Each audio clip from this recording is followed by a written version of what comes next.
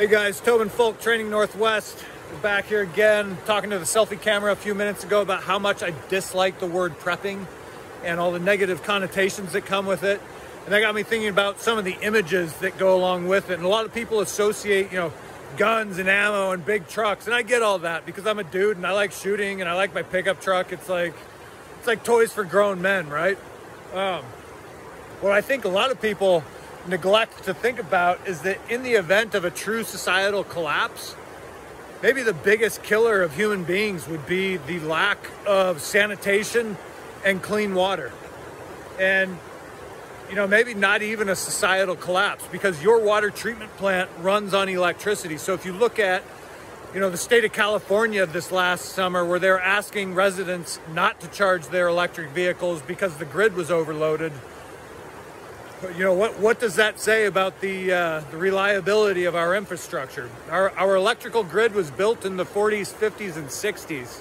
And now in 2022, everybody's got, a microwave, multiple TVs. Their kids have a tablet or a video game system in their room. They're charging their electric car. I'm not innocent. I have a refrigerator in my house, another refrigerator, and a chest freezer in my garage.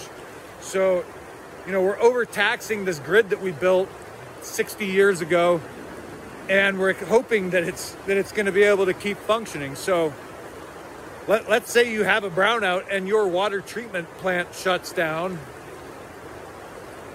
Where are you going to shit? Because if you look around, this is more for folks who live in a built-up, heavy population density area. Where's it going to go? You can go dig a hole in your backyard, but it's eventually just going to end up in your groundwater, and it's going to end up in your neighbor's yard. I'm lucky. My family and a couple other families own this property out here in the mountains, so we can come out here, dig a pit toilet, and we'll be okay. But, think about folks who live in an apartment building. And, humans, we're stupid as a species. And most people will just continue pooping in their toilet until it overflows and crowns and you got a nice little volcano of poop coming out the top. And only at that point will they start thinking about alternate solutions. And at that point, disease and pestilence are going to start to set in. So man, I don't even know the solution there. I think that if you live in the suburbs, you might want to have a bag or two of lime so that you can dig a pit out in your backyard. If you're lucky, you've got some property out. Space is key, right? Space is what you need. So if you got space, you're okay. You can dig a hole. But for you guys in the suburbs, in the city, you might want to start thinking about how you're going to mitigate all your shit. And yes, as a professional electrician, I can tell you your water treatment plant has a backup diesel and or natural gas generator.